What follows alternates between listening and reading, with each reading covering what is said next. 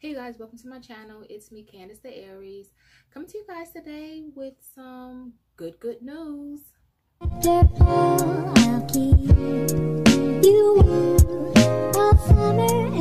Okay, so for those of you who have heard and who have not heard, they have finally charged the other remaining 3 officers in the George Floyd murder. I believe their charge was aiding and abetting, 2nd-degree murder. That's how it was reported on CNN.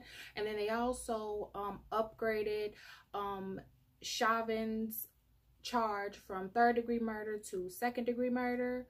And this is fantastic. After how long we've been protesting? Like what, 8 days, maybe more days than that, I don't know.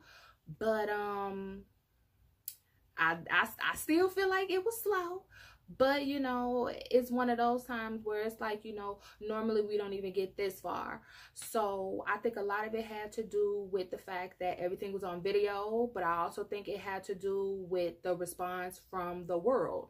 There were protests in all 50 states.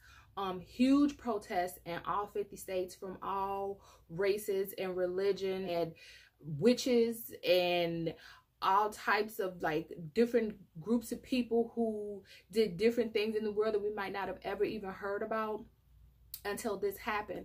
I love the fact that everybody came together, all different races and all different religions came together as one to show, like, you know, this is some stuff that y'all were able to get away with back in the day. And although it's still happening, although minorities are still being targeted at a disproportionate rate, I feel like this showed the world that you can't do whatever you want to do to anybody.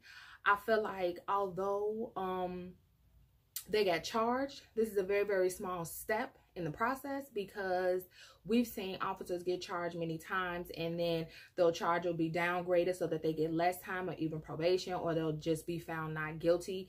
I think that is a large part of that, is because a lot of people take for granted the reach of the police. They think that a lot of people think that their reach just goes as far as, like, you know, y'all could get away with mistreating people on the streets, but their reach goes so far. It goes so deep, deeper than we could ever imagine, deeper than we would ever be allowed for our power to go. So it can reach wide across every juror, and they can intimidate jurors and make jurors vote in a certain direction so that the cops get less time. You know, ex-officer Chauvin, his charge got upgraded to 2nd-degree murder, but don't be surprised if they go to court and then they put it back to a 3rd-degree murder or even a lesser charge.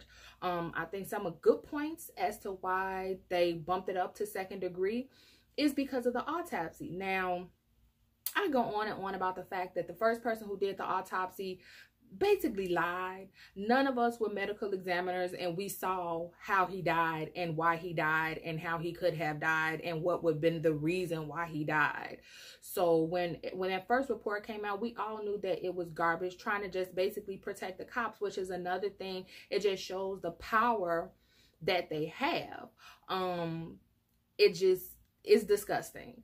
So the fact that the family decided to do a second autopsy, which I think was fantastic, and it showed that he did die from asphyxiation, which we all knew that he died from asphyxiation because we saw him die from that, as well as they ruled it a homicide.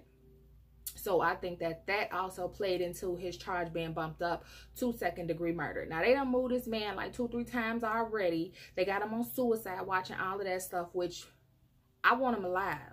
Keep him alive. Keep him alive. I'm not the type of person that's like, you know, he needs to die because George Floyd died.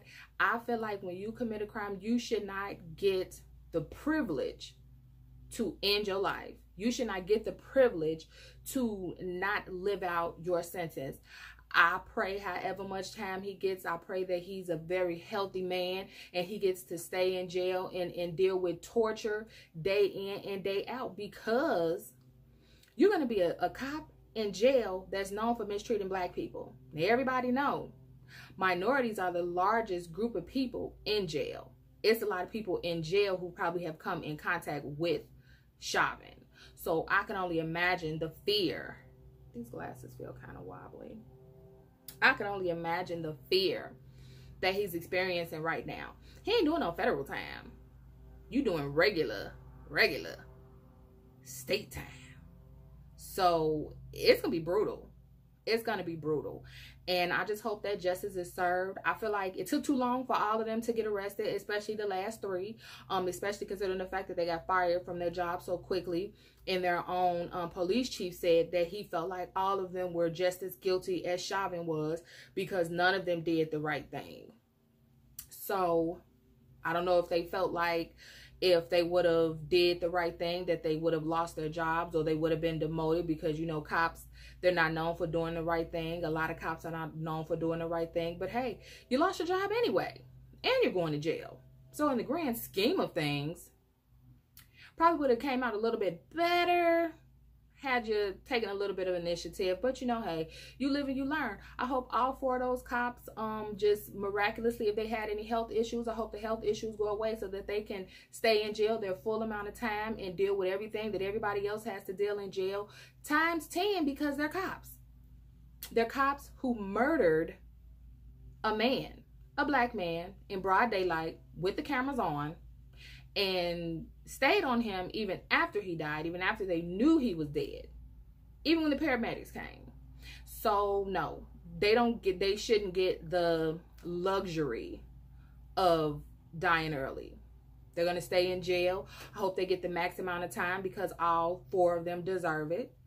They're going to be in jail depending on how long they're going to be in jail. They're going to go through what everybody else who goes to jail for a very long time has to deal with, and that's being nobody.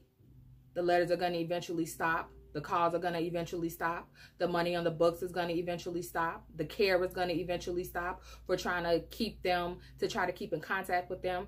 And they're going to be like a lot of people who go to jail when they do bad things. They're going to be just not even a memory. And that, to me, that sounds like justice.